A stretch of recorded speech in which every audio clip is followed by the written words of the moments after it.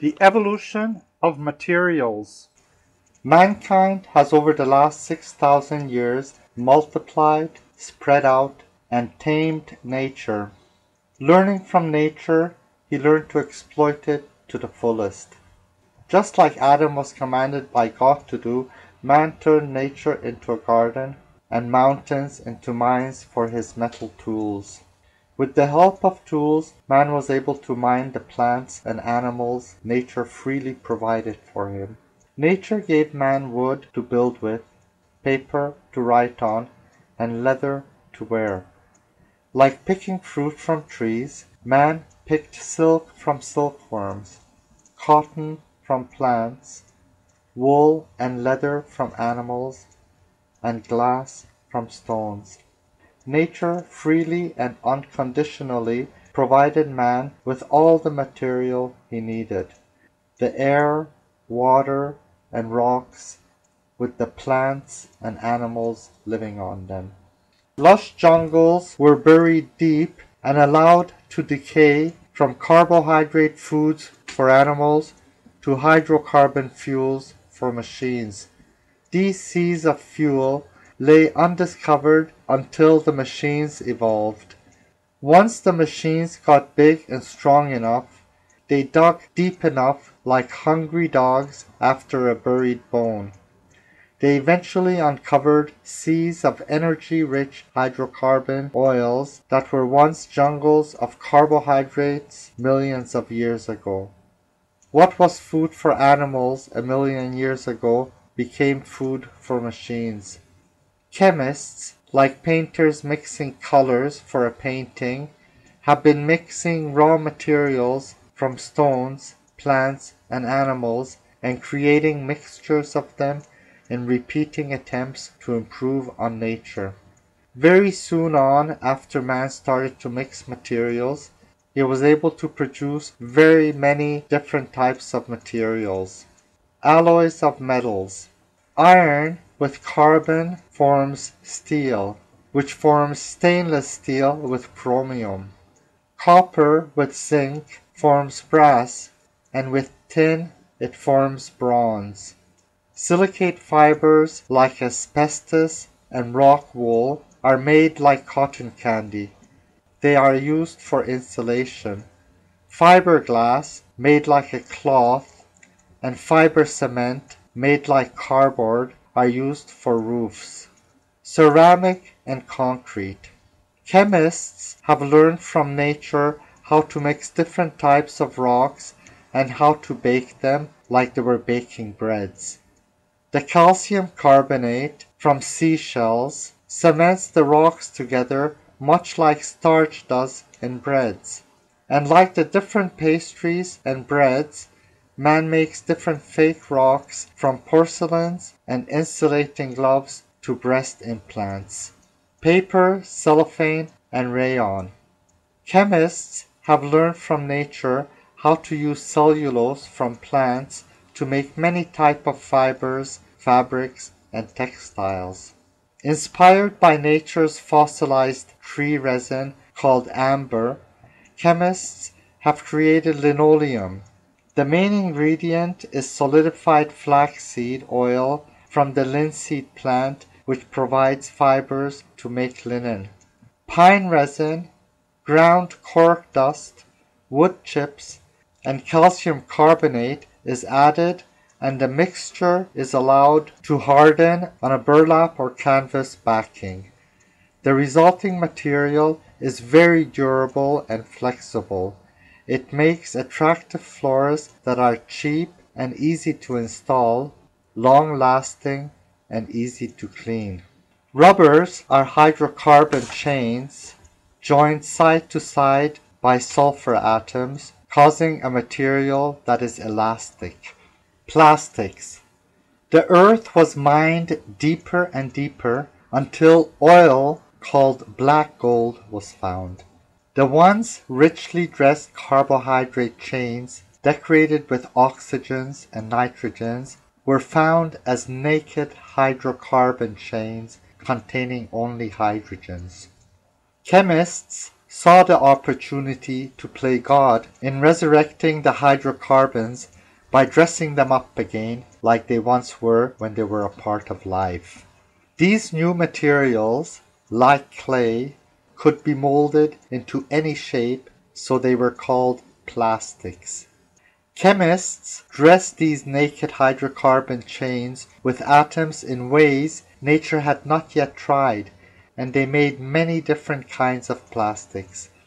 Like the life form which plastics originated from, they were basically all the same, and yet all very different.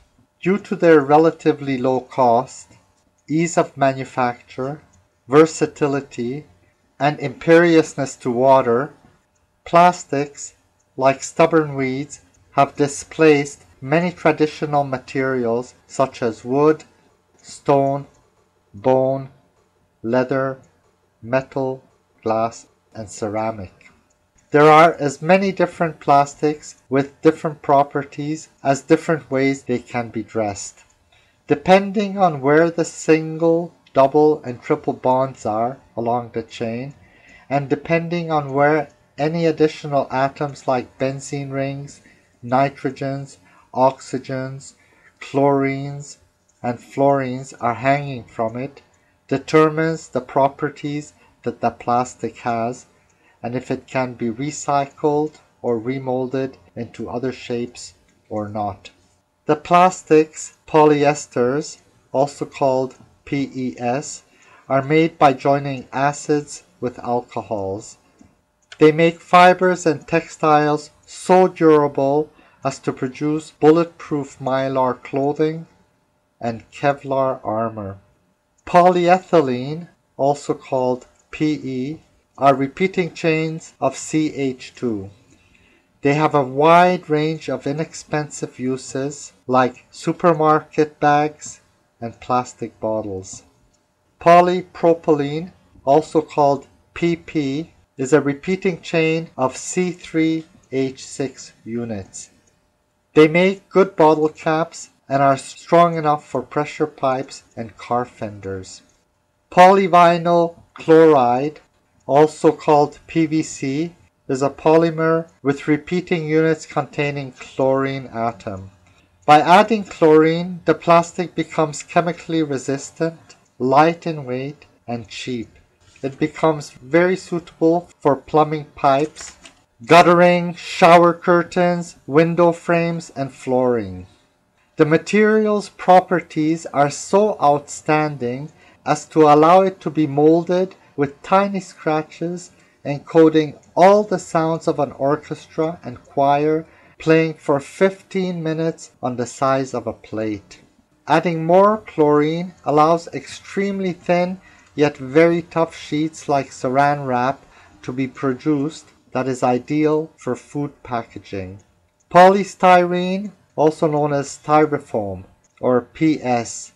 These are chains of carbon with hanging benzene rings that are like bubbles of air, used for foam packaging to insulate against shock and temperature. Makes great food containers, disposable cups and plates, and CD boxes. Acrylic fibers are man-made polymers with the repeating NC3H3 unit. Adding nitrogen atoms allows extremely thin fibers to be made that are like wool and are used to enhance wool, cotton, and paints. Acrylonitrile butadiene styrene, better known as ABS, is a blend of acrylic fibers and styrofoam. They make a material light and durable for housing electronic equipment and strong and durable for making drainage pipes. Polyethylene terephthalate polyester, better known as PET, is a polymer chain containing C10H8O4 units. They contain oxygen for strength and benzene rings that are like windows to light, making them transparent. They are used in carbonated drink bottles, plastic films, and microwavable packaging. Polycarbonates, also known as PCs, is a polymer with repeating OCOO units. Saturating the carbon chain with oxygen atoms results in a highly transparent and highly resilient and shatterproof material, ideal for compact discs, eyeglasses, riot shields, security windows, traffic lights, and lenses. Polyurethanes, also called PUs, are a repeating chain of NCOO units. Replacing an oxygen by nitrogen in a polycarbonate fiber gives it a structure ideal for shock and thermal insulation, making it the most used plastic in cars. Polyamides, also known as nylons or PA, are a chain of repeating NOC3H5 units. Imitating nature's production of polyamides such as wool, silk, and proteins, chemists make polyamides called nylon. Adding nitrogen with oxygen to carbon chains allows extremely thin and strong fibers to be made, which are ideal for ultra-thin stockings, fishing lines, brush bristles, and even car engine moldings. By dressing carbon chains appropriately, materials can be made with any properties desired. Glue molecules with very rough surfaces stick together like burrs from plants or Velcro from chemists. Materials can be so smooth that nothing sticks to them, like Teflon. Clothing coated with Teflon, called Gore-Tex, has holes that allow it to breathe like cotton, yet remain impervious to water like plastics. Gore-Tex is so smooth that it does not tear water droplets apart, keeping them big enough so as not to flow through the holes in the fabric. Chemists mix and glue different materials together to imitate materials made by nature, but they are not successful all the time. The tensile strength of spider silk is greater and more elastic than that of steel.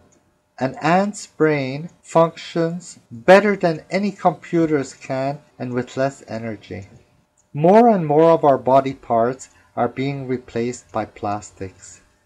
Once chemists make polyamides that can replace those made by nature, then mankind will face the prospects of finding himself in a plastic body that could be resurrected at his will. This opens the door to immortality that raises questions about its immorality.